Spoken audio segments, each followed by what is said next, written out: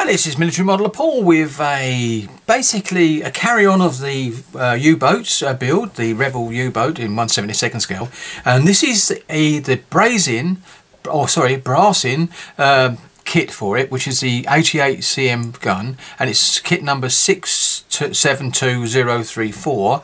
And it is for the Rebel kit, as it says in there, and it's 7 scale. If I lift it up, you'll be able to copy these down. If I just freeze frame, there you go. If you freeze frame, you'll basically be able to take any details you need off that. Now, I've undone the packet, and it comes in a packet like this, see-through packet, and it's like that, and I had to pull it apart. And I didn't want to do it because it would take me longer on the video, but there isn't too much to it, you just lift apart. Right, so anyway, so we've got here 2 pieces of paper, and that's all there is to it. And the actual build numbers are 1, 2, 3, 4. So there isn't much to the build, but there's more in it than it looks. So because there's a lot of photo etch to come in, which I'm going to show you in a minute. So this is the actual instructions, and what we've got here basically is the optional parts. On the other side, sorry, I should have gone to the other side quickly first. Here we go. If I show you this, this is what you get on the back. It gives you all the parts that need to be made up or taken off the actual blocks for the resin parts to build this model, and a little photo etch set. A little bit upgrade, saying it's an upgrading kit, and all the bits and pieces contains enough the parts to do the job. Also, then you've got a little list over it, and it shows you all the parts laid out on a bit of blue paper there, same as what it's up top, and that's what it looks like when it's finished. That's what it should look like, I should say. Better say that. So what we're going to do is look over the other side. This is the first part of the build, and here we go. So basically the red is what it means, and a little knife blade equals, no, you've got to remove all these red parts from the parts that are actually in this part number. So that's what it is, and that's the gun. I've got to remove that bit there. It should be straightforward because but I've already used a brand new scalpel for this, and if I think I need a new one afterwards, even if it seems a waste, I will do it again because I don't want to ruin the parts. So remove that. So all these parts are a part of the build now. Then we go to A, and it's got a PE part, which is a PE. So that has to come off the PE set. That has to be bent, which is pretty straightforward, and applied to the resin parts. And the same on the big part B. So that's adding resin parts to the part you've actually got out already. And then this makes up this part here, and there's still some more bits. These are actually photo etch parts, not photo etch, these are actually resin as well. And these are the parts you've just built up that have to go on either side. This is part of the mechanism controlling the gun, obviously with the handles and controlling it for firing and the general stuff. So it's all working controls here. Then you've got these parts that go together, and the little PE, it's PE, they're the brass handles that the crew turns to either elevate the gun or to turn it round on its axis.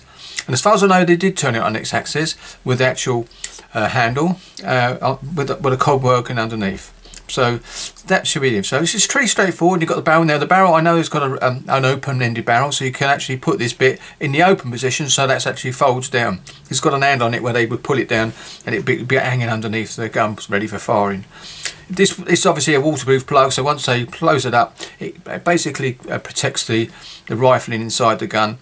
And the breech work at the other end, in the breech and right down to the other end. Anyway, just to go back on it, and there's the actual breech block again, needs to be done. That's R4, and that has to be cut off a block as well.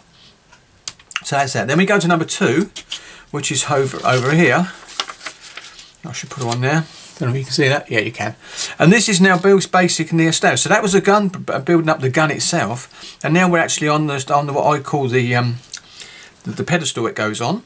And this is a bit that goes on the deck, so that's where it goes, and this fits onto there. And obviously you've got all these handles. These are what the crew manipulate the gun with, and obviously raising gun, like we said earlier. All the controls and handhelds holds that actually the crew would use to actually fire in the gun. This bit here is PE, so there's a lot of PE again, very fine stuff, as you're going to see in a minute. So, and once you've done all these bits and pieces, and it's going to take its time, I reckon it's a good evening's work, if not 2, because I only normally have about 2 hours. And then you turn it over, and then you've got the last 2 bits, which is basically putting the part 1's gun that you built earlier on top of the actual completed gun base. So basically that's it. And then you can put it in whatever, either level or in a raised position. I'm going to put mine in the level, obviously, because mine will be on the ship all the time, but because you can't actually have it moving, it's got to be put firmly into position. So I think level with a deck is perfect for that. Then you've got this bit of wiring you've got to find, which is 0.2mm wire that actually starts off in a little hole inside the actual gun base, and then runs around the barrel all the way up to the end, to the end here. And that's there. So once you've done that, you've finished the gun. It's as simple as that. Now all I'm going to do now is quickly show you the parts, which is a few. First thing I'm going to show you is the resin parts. I hope my hand's going to be steady, but if I turn it around, give you more of an eye. It's on black, so it might be alright. Okay, I might have to turn it to get the light on it better. There you go.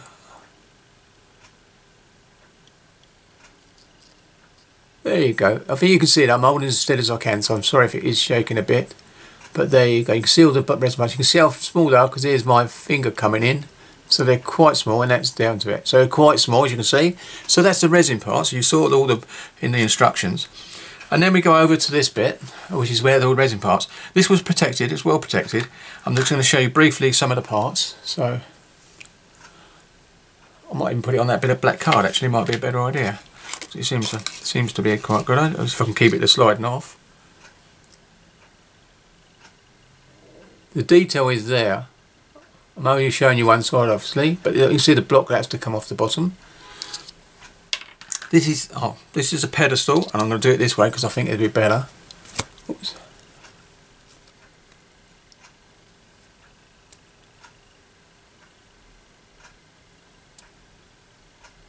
There you go. And that's a pedestal. I'll put it over there. This is a gun barrel. I'm not going to put anything into this now. Basically, oops, there's the gun barrel. Basically there. I'm going to turn it, try and hold it steady for you.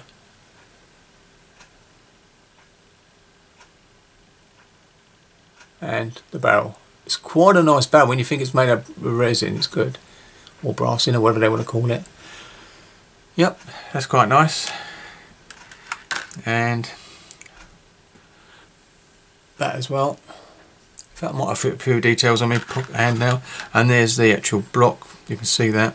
Oh, I'll tell you what, I'll do that first. Do these two. Breech block. No, getting too much shadow, sorry. I'm going to have to, might be able to bring that down further actually and do it down lower. I can.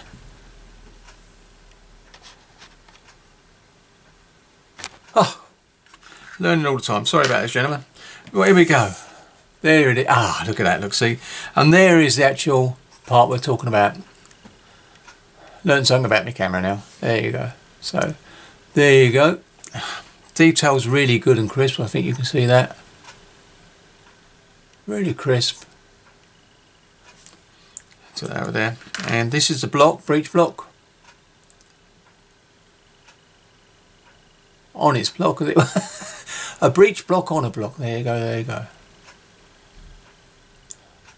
Even got a part number on it, so you can't go wrong really. There you go. And I'll bring this back over again. You should see it better now. There she is. Need a really sharp razor saw for this. Gun barrel again. But this time I think you can see there's a lot of detail on it. It's really nice. So, and there's the barrel. Which is good. And we've got a few more parts. Basically this is straightforward now. This is the handles. Got the cut kit part numbers there. Trying to get it so you can see the numbers, but obviously it's going to be hard to do that. But I can see them very clearly on there, so that's okay. And then some more little bits, very fine, but they're resin. You can see how good they are, and you can see the part numbers there. I think you can actually see if I do that. That's that one. And some more. This is some more parts. They are fine, but the details are really nice.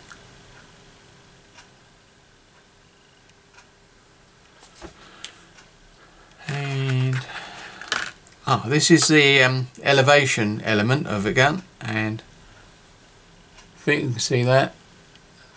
And you see the little cutout. I don't know if you remember the instructions. You can see a little cutout that's got to be there. But it's very fine moulding on that. Very good. And that is the same as the other bits. That's just, oh no, it's not a repeat. So there you go.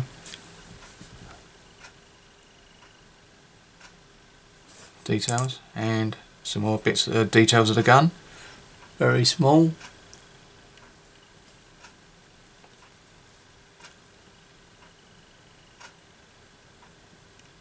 Very small indeed.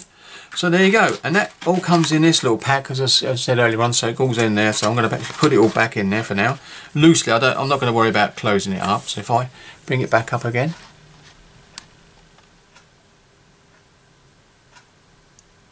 I keep forgetting I can come down really close with this camera, and it still stays in focus a lot better than what my normal camera did I used to use before this. So there you go, and put that out there. Right, so that's the detail. That's the photo etch. I might be able to come down and get a better shot of that actually.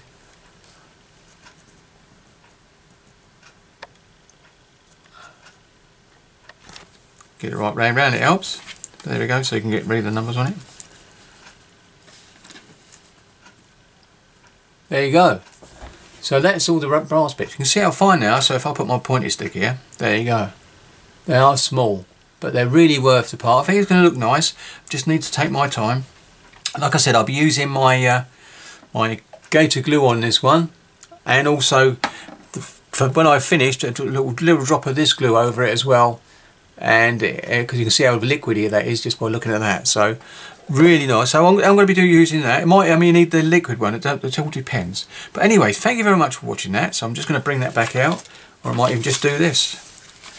There you go. If I pull that out,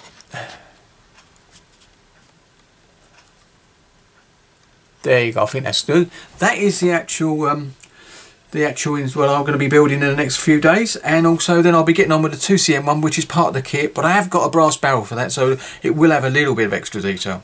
So anyway, thank you very much for watching, and this is still part of my U-boat build in 1/72 scale, but it's just the extra gun I've got here, and I've still got the kit parts of the other one, just in case this goes wrong. Hopefully, fingers crossed, legs crossed and arms crossed, and obviously not when I'm building it, it should come out right. Thank you very much for watching, and I'll catch you on the next one. Happy modelling!